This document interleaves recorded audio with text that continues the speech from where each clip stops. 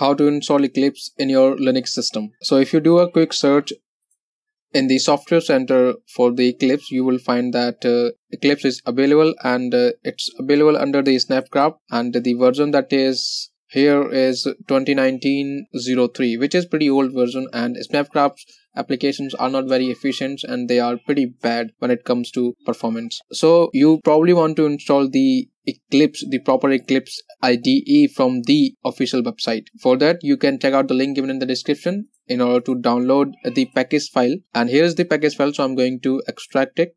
First, I'm going to paste it in my home directory and I'm going to extract it here. So this is an installer. So this will be used to install the Eclipse in your system. So just right click and open the terminal and hit the ls command, and you will find that there is an executable file. So you need to execute this file by typing / and file name. Hit the enter. The installer will pop up.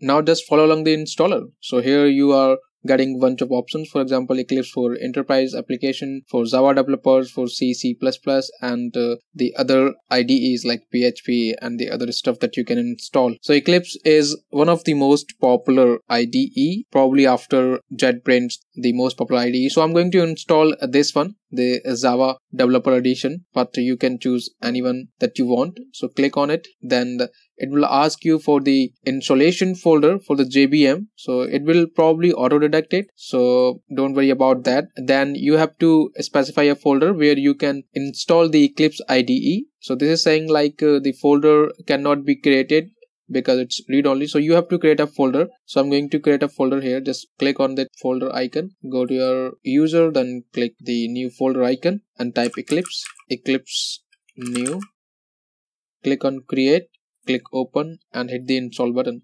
So this will take some time because it has to download some binary files, and it completely depends on your internet connection. The faster connection you have, the faster it will install. So just wait for the installation process. So the installation has just completed. You can simply hit launch button and the Eclipse will start.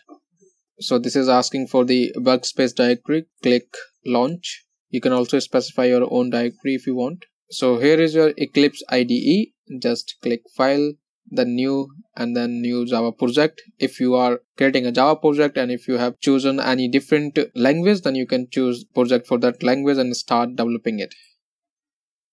So that was it, how you can install Eclipse IDE in your Linux system. Don't forget to subscribe to the channel, and I'll catch you in the next one. Till then, take care and keep enjoying Linux.